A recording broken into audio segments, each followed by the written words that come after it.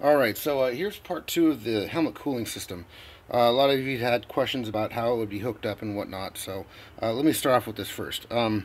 Basically, this is the fan system. I kind of made it, set it out of clay.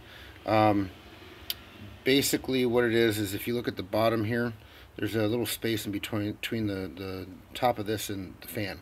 Now, what that'll do, since I block this off, and if I put a piece of foam across the bottom of this to seal it, it'll draw in air from the back. I'd have to cut out two spots here. This is actually for the Chicago style bolts that hold down the center part, so which I just use like that. And it basically just countersink it. There's a video on it. I'll try and add the link down below somewhere, or right about here somewhere. And basically, we're trying to pull air through here and then push it out the top. So if you seal this across, basically you have this whole area to blow air across. Now, I may have to cut into the back of the helmet a little bit to do that, but at least I get some airflow in the helmet. I haven't seen very many Ironman helmets that have fans installed into them. But as far as how this would be hooked up, this would actually be either hooked up to a Palalu or Adrena board with on one of the channels, basically set up as an on or off type accessory. Now, the real proper way to do it would actually be to get a temperature sensor and then stick it on the inside of the helmet here, in the back, or in the jaw area up in front.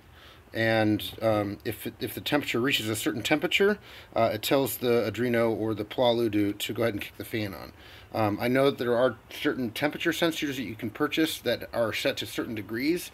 So basically, it's if it's below the temperature, the power is not turned on, but once it reaches temperature, it kicks power on and it allows the fan to be operated. So that'd be one way.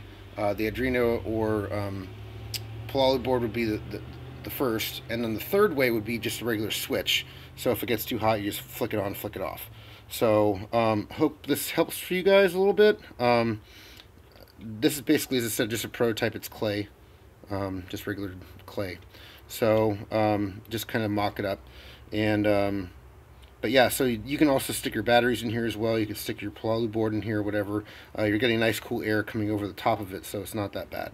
So depends on how you want to hook it up, but basically that's the basic principle of the fan system. So basically you would draw air from the back of the helmet here in the back, and then it would draw it in and then over the top of the faceplate, so you get cool air running down this way. So, and then you could obviously vent it different ways depending on what you want to do. You could, put little slats in here to push the air down across your face or straight down. It's depending on what you want to do. So hope this helped you guys. As I said, if you have any questions, leave them in the comments down below. If you haven't done so, like, subscribe, and obviously, as always, guys, do your thing. Thanks.